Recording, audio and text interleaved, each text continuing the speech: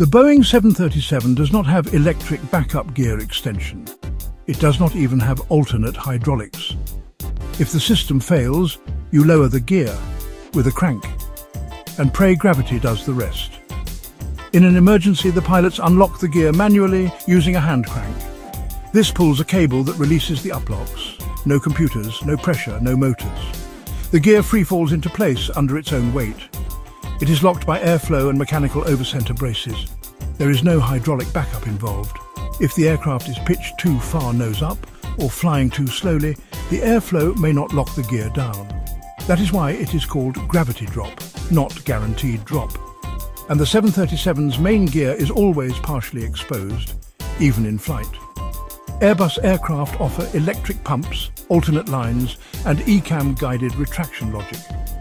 Boeing gives you a lever, a cable, and some grease. And while it works, it is a reminder, the 737's design roots go back over 50 years. Simple, mechanical, unforgiving if misused.